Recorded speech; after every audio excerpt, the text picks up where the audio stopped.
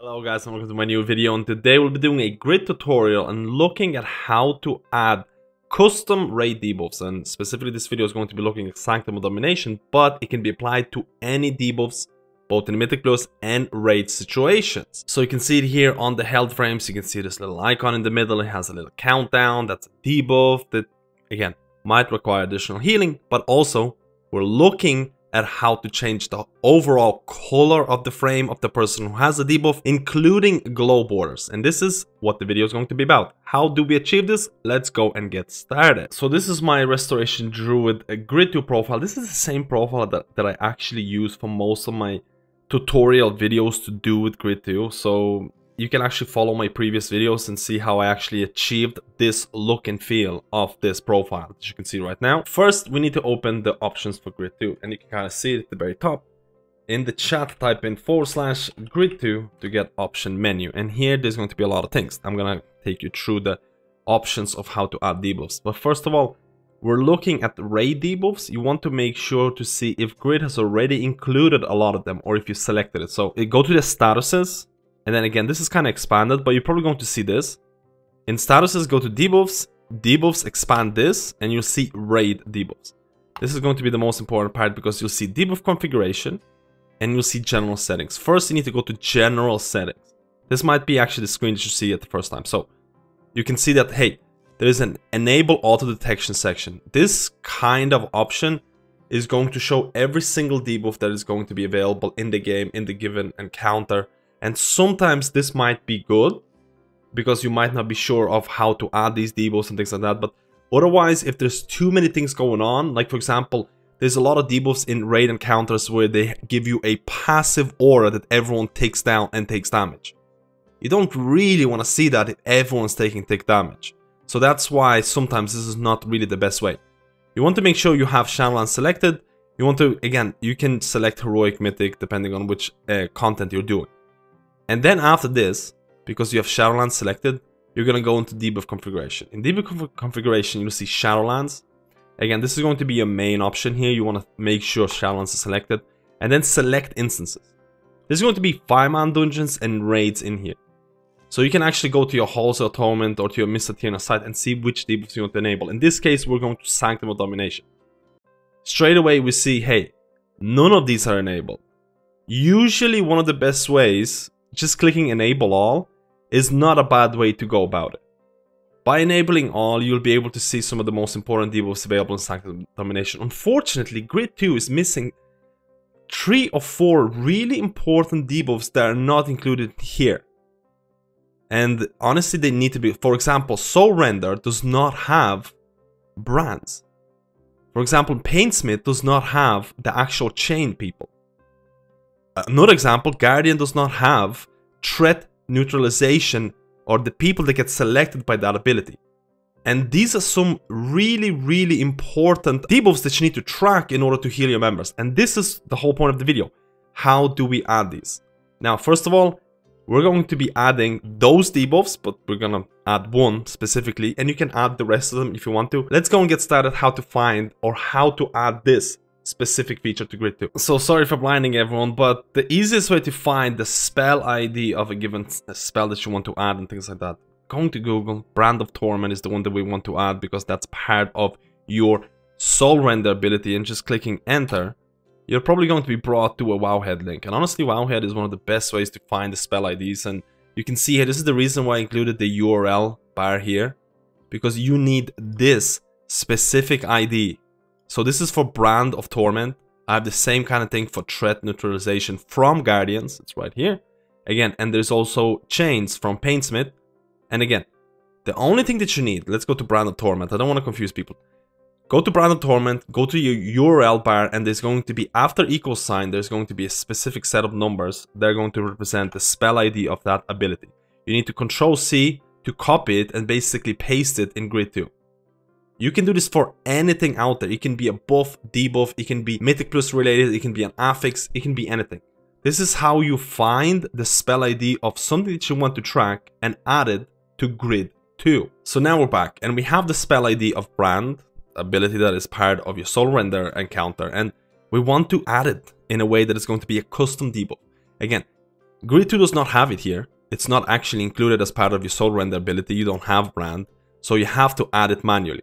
What you want to do, again, let's not confuse people here. Let's go to the default window. Everything's minimized. You're not seeing, and you're gonna see this. So you want to go to statuses again, opening Grid2, go to debuffs because it's going to be a debuff, and Control V. And this is where you're going to be pasting your spell ID for Brand of Torment. Straight away it picks up Brand of Torment. You can see it here. You can click on it, and you can do not click show of mine because you want to see if others have it, and then click create. So all of a sudden you can see here, this is the top debuff, this is where you add debuffs, and this is the list of debuffs that are already added. And you can see Brand of Torment is actually there. You can click into Brand of Torment and you can see multiple different things. The main thing that you kind of want to pay attention is the color. And we're going to use this. This is going to be the color of the person that gets this debuff. If you don't want it to be red, you can change it to whatever you want. So this is how you customize specific debuffs that you add, that you want to view again on your Grid2. Now, how do I show this debuff on my frame, and where do I want to show it? In this given example, I want to show the icon right in the middle. And that's great because Grid2 gives you a default icon that's going to be called Icon Center, and you can see it right here. This is an icon indicator. You can click on it and you can see here it tracks deaths, it tracks raid debuffs. Again, you saw the raid debuffs that I went through the start of the video. It tracks all of those. So if you untick this, you won't see any raid debuffs in the icon center. So it's very, very important not to confuse that. So icon center, it shows raid debuffs and it shows ready check. And you can see kind of like a priority here as well. What you want to do is that you want to go through the list of the available statuses and find yourself the debuff that you add, which is going to be Brand of Torment, and click on it. And that's basically it. You also have a priority system here that you kind of want to track. For example, do you want Brand of Torment to have higher priority than raid debuffs? That's usually fine. That's pretty okay. I can put Brand of Torment as one of the highest ones and it'll be fine. Now you added your first debuff on Grid2. What if you want not only the little icon on it? What if you want the whole color of the player frame to change if they get this? You have to go to health. It's very easy. You go to health and you go to color. There's going to be statuses, but you need to make sure to go to the color section of Grid2 here. And you do the same thing. You go to the debuffs and you select Brand of Torment. That's it. Now you can see the priority of Brand of Torment is higher than class color. If it's going to be lower, it's not going to be show up. And class color is going to have a higher priority, so you'll basically see kind of orange if you're a druid. You don't want that. You want it to have a higher priority. And in this case, Brand of Torment is going to look which color? It's going to be red. Because if you go to statuses again, I don't want to be going all over the place, but if you go to statuses again and you go to your debuffs and you maximize it, and then you go to Brand of Torment, the color is red. So if you want it to be different, you can change it to whatever you want. And this, what we did right now, we went to health, we went to color, we added Brand of Torment, we went to icon center, and we added Brand of Torment.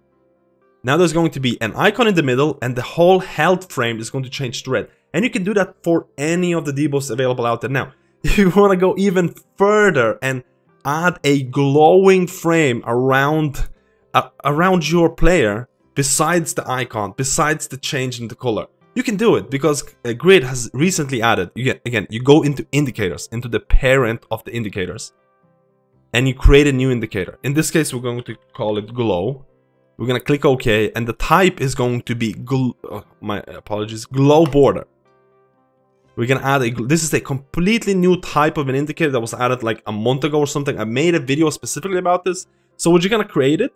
We're going to call it glow. We're going to put top left. It doesn't really matter. The location doesn't seem to really indicate a whole lot, but we're going to create it. Now you can see glow, and then you do the same exact thing. You click onto it, go to available statuses, and find yourself a debuff called Brand of Torment. Now, just as a test of this, you can go, again, you don't have to do this, but you basically finished. Now you have this custom debuff, and you will know forever when the person gets Brand of Torment and if you need to heal them. But as a test, you can go to the top of indicators and click test. Now you can see what it might look like. Now you can see all the different indicators. You can see an icon in the center. You can see the glowing bar. Again, you don't see the change of color. You can only see that when the debuff actually appears. But this is how you add custom debuffs. And this is extremely powerful because with this knowledge, you can add anything out there. You can customize your Grid 2 to be an absolute beast in terms of providing the right information, using the priority system, knowing which debuff is more important than the other. And this is how you can build Grid 2 to be really, really powerful. Guys, let me know if you enjoyed this video, if you want to know a bit more. Again, I used Brand of Torment, but I'm going to include the spell IDs for the 3 missing debuffs that are extremely important in Sanctum of Domination. It is based on Sanctum of Domination, but it can work for any raid, any mythicals, and things like that. Let me know if you like this video, and I'll see you in my next guide.